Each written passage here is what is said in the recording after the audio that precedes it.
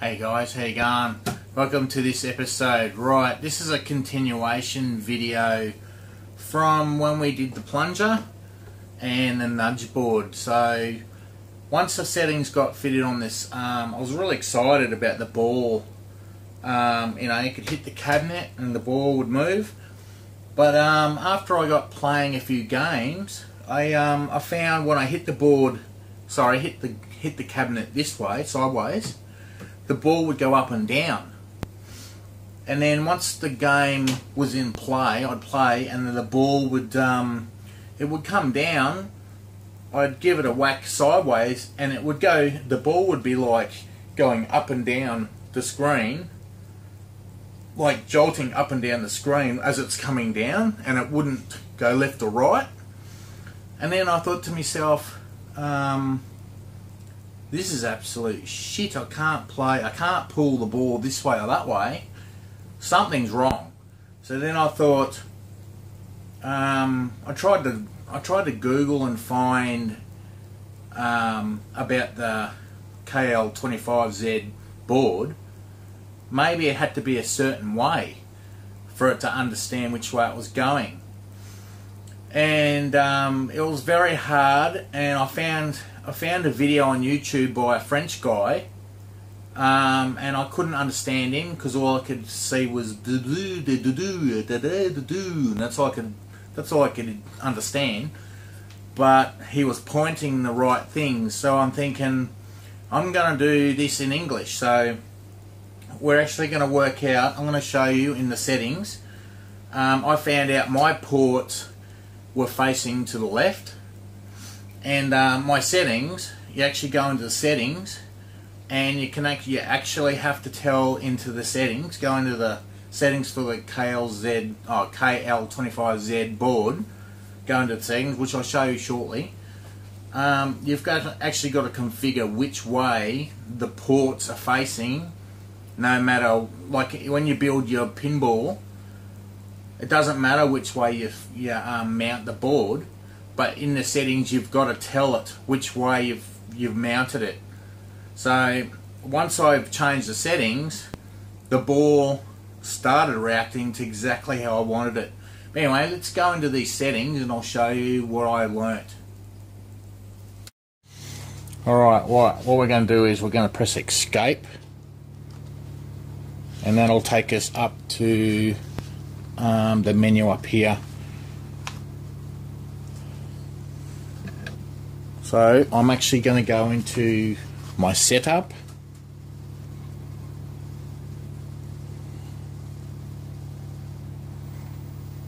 so I've double clicked on my setup, so I'm hoping you can see that. We're going to go into I've got pin 2 and pinscape, so we're going to go into here, double click on that. We're going to go into pinscape because the KL25Z board is a pinscape setup. Alright, now we're going to go into configure tool, and then we go into pinscape configure tool EXE shortcut, and then you get this file, which I'll bring you closer. Right, so then we go along here and we go into settings, and this will load. Right, so what we do is, we know we're not pinscape expansion board, we are the standalone KL25Z. I keep saying KLZ, I don't know why, because I had a KLZ motorbike. Alright, so we go down, and this is where you're going to see, I'm just pressing the down button. Right, I've already done this, but see this square here? This is how I've set my KLZ, or KL25Z board, because my ports, if you remember on my nudge and pinball video, all my ports are to the left. So we'll set the cable up like that.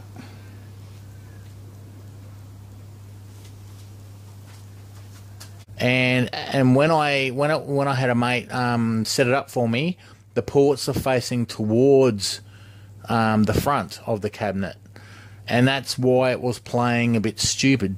So what you do is you click on that so you click on that, and then you go program KLZ. We don't want to do that, so it's already to that, and that's fine.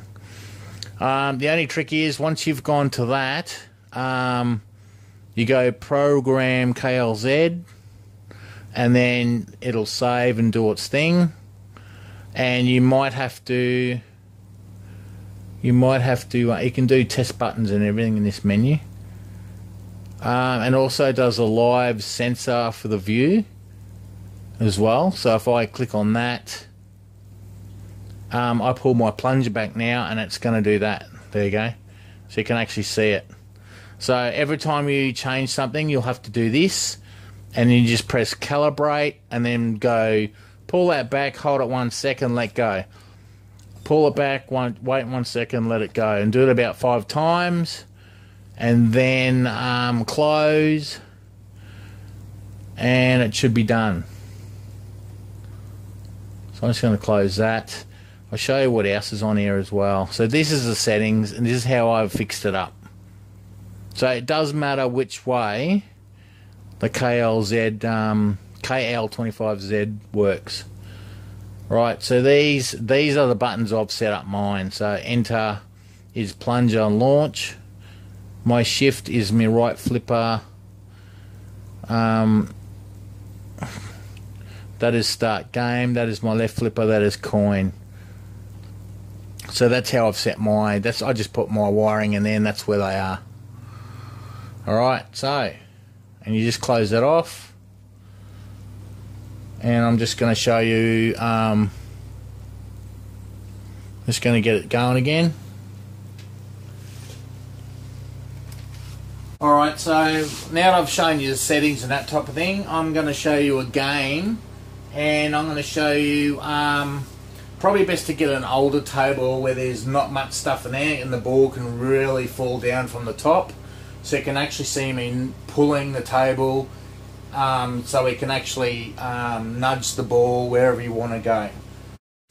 Alright guys, right, we've got Gottlieb's Torch. So this is a 3-ball game, so I'll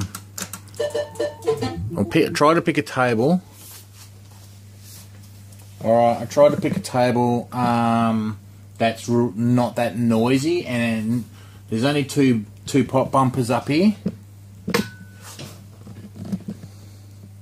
There's only 2 pop bumpers here, so there's a long 4. So we should be able to, if we nudge it, we should be able to guide the ball left or right, and you're going to see the table move like this as well. Alright, I'm going to try and get so you can actually see my actual movements as well, knocking the ball around. So let's get it away from there. Alright.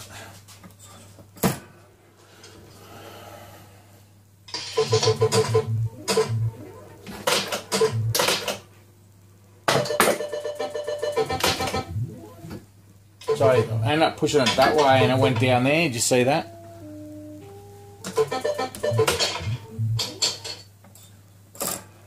It's just something you have to experience, but yeah, the nudge is definitely working.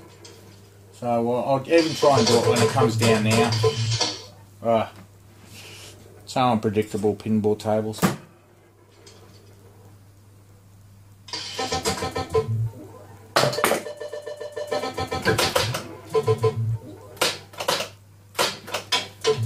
Yeah, so if I want it, if it goes down the middle, I tend to go that way, and it'll go that way.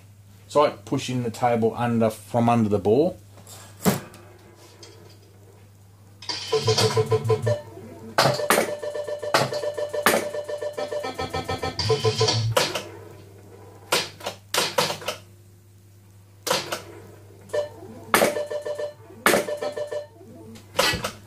So I want it on that side, so I go a nudge that way.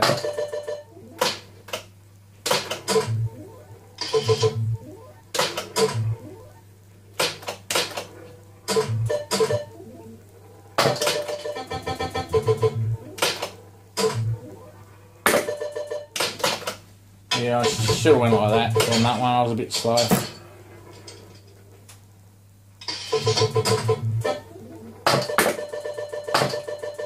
Oh God, I was daydreaming.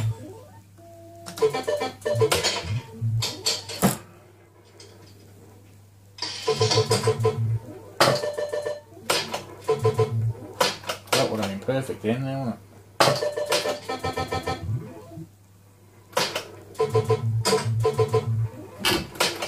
See that? Ah, couldn't get that one. I should have put it the other way.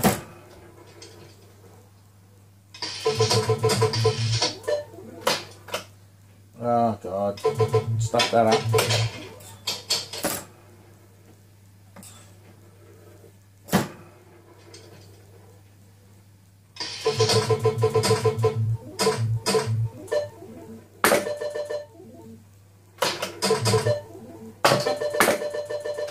Oh shit.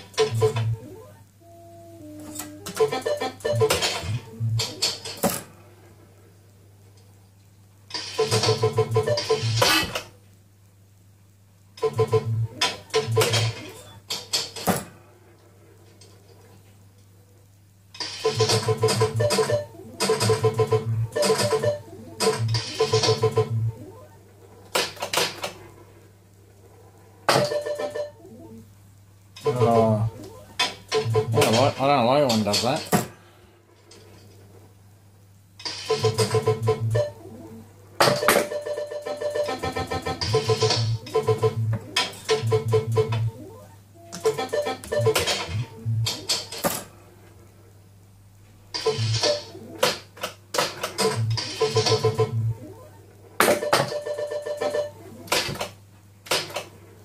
So we'll save that as well.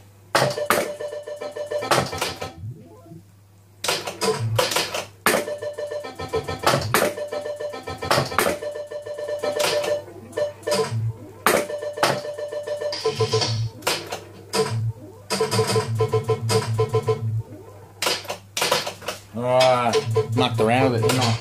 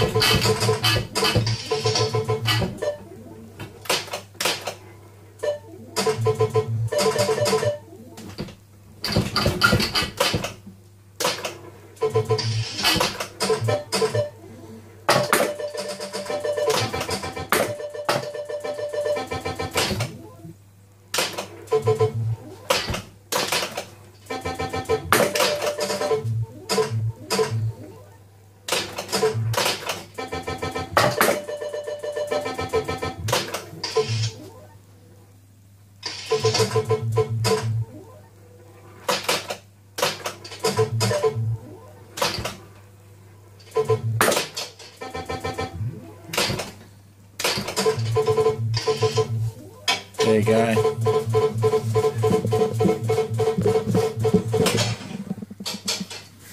There you go, guys. There's some examples of nudging. It changes the whole aura of the table. It was good to have an iPack to start off with. I would never go back to an iPack now after having the KL25Z board. Massive difference in gameplay. If you're a newbie, I'd definitely get one. Definitely get the analog plunger, and definitely get that going, I reckon. So you can have a lot of, you can really manipulate the ball.